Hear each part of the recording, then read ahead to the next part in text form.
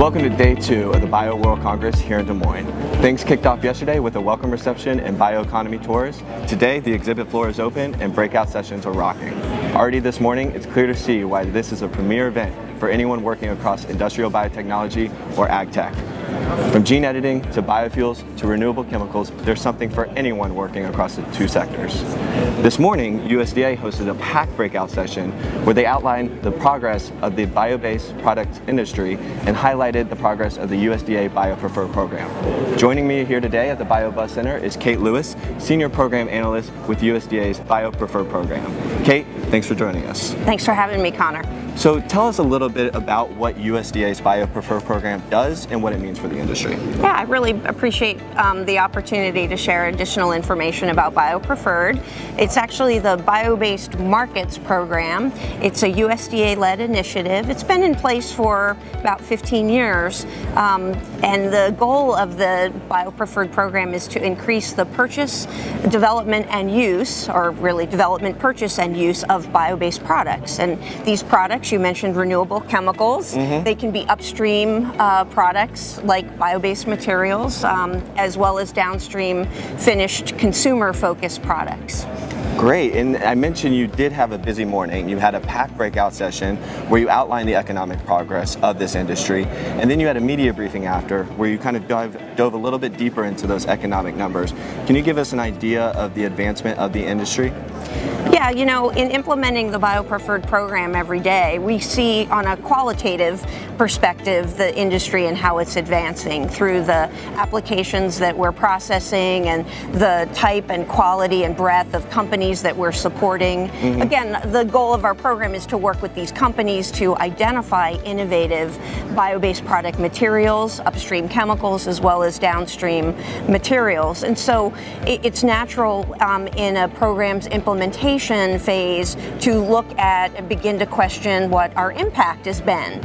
And so this latest report that we released doesn't exactly impact or show the impact of the program per se on the industry and quantifies our program's effect. It looks a little bit bigger picture and broader picture just about the growth of the bio-based products industry in general. Now, this is a periodic report that our program commissioned, and we released some information today that shows the state of the bio-based industry is strong. The bio-based products industry is strong.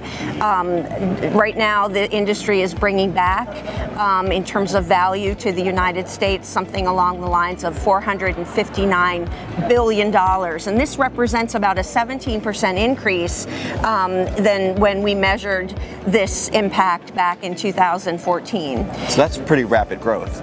It's steady, and I think that's important when you consider that, as you know, and bio attendees know, and folks that are in the biotechnology industry, it's a hard climb, the growth of this industry, because it's dependent on a number of non-competitive barriers associated with oil prices and federal policy. So we're really pleased that not only industry growth is trending upwards, it's trending upwards at a steady pace, and then that industry growth carries a jobs growth with it as well. Another impact is that the bio-based product industry is responsible for about 4.6 million jobs in addition to the revenue that it's bringing, and that's really important when you consider that you know, the jobs around the production and transportation and distribution and modification of these feedstocks. You know, we're talking feedstocks. We're here in Des Moines, Iowa, in the Midwest. It all starts with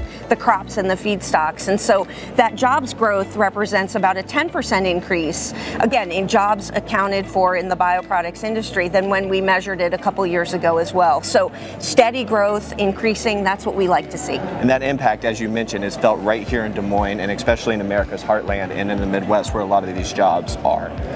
And so the USDA's BioPreferred Program and that growth has led to the adoption of more bio-based products and renewable chemicals.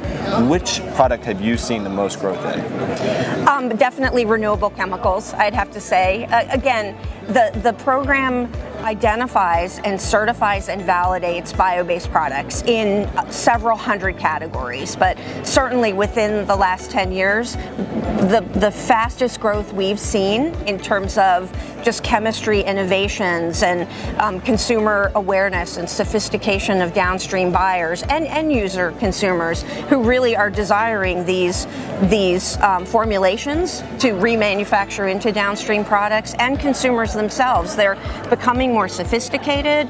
They want to know what's in these products that they're buying, putting on themselves, wearing, and renewable chemicals as a building block for those finished products. Huge amount of growth there, just because of the supply chain, the investment structure, and how you're seeing optimization really occur.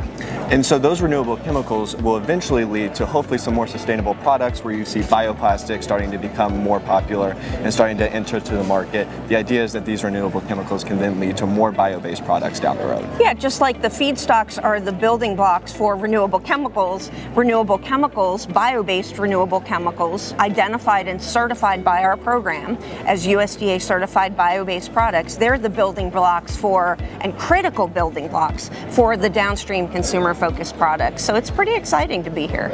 Well, we're excited to have you here. As I mentioned, you had a packed breakout session this morning. Give me an idea of what you're looking forward to the most this week. Oh, bio is always a great conversation.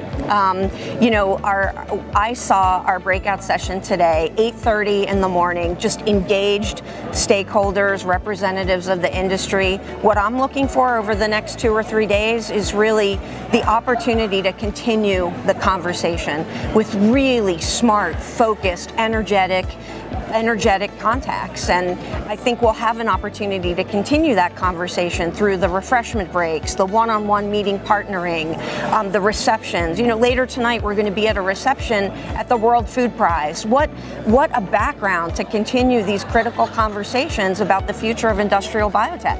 Absolutely. And Kate, I want to thank you for stopping by the Buzz Center. And for those following along online, be sure to check back for more videos this week as we continue to interview those who are attending the BioWorld Congress, and continue to join the conversation, as Kate mentioned, by using hashtag BioWC19.